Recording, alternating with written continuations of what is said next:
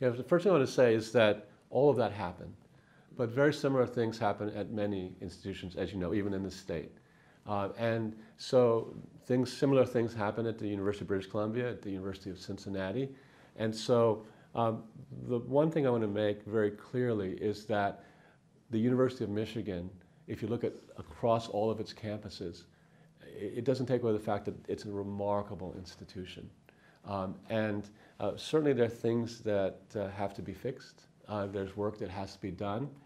We have been actively working on that as an institution. Mary Sue Coleman did a fantastic job in starting to address it. We're talking about it today, later today, with the executive officers.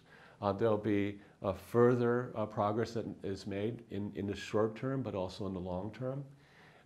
It's part of what I think I was brought here to do. It's part of my responsibility to start to move the institution from that situation to a better place.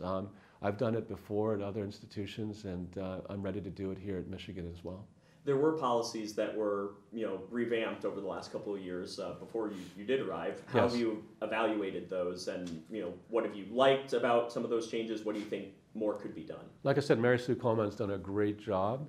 It's a really strong foundation.